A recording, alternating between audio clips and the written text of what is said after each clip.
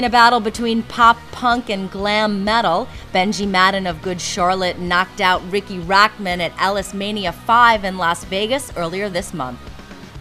The event was hosted by Jason Ellis, pro skateboarder turned mixed martial artist, and it didn't take long for the Good Charlotte member to level the current Rock of Love host. Madden told Artisan, "It was great. It was a really good time. Ellis Mania 5. Check it out on ellismania.com for all the details. If you want to see somebody get knocked out." We also asked him when he would fight again, and that's when a belligerent Jason Ellis stepped in. It's up to him. It's my manager right here, my fight manager. Why, you want to fight? How much you weigh? You look tired. You want to go to sleep? Let's go right now. All right. Yeah.